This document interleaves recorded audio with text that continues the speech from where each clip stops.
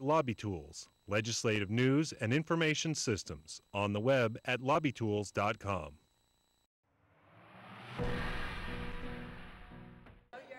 Teacher Margaret Goodwin came to the Capitol in November to complain. This is the formula. The formula used to rate her effectiveness is based in part on student performance. The problem is that very few people understand how it works. So you were a highly effective teacher. Absolutely. And now they're saying you're not. For years. For years and years and years. Because they've gotten such an earful, lawmakers are starting to rethink what they passed and the governor signed in 2011. I think we're going to have a hard time explaining this to teachers. Senate President Don Gates calls the evaluations flawed. He wants them made more simple and understandable. It's very difficult to evaluate teachers based on the performance of students they don't have. That's just one example that seems to make a lot of sense.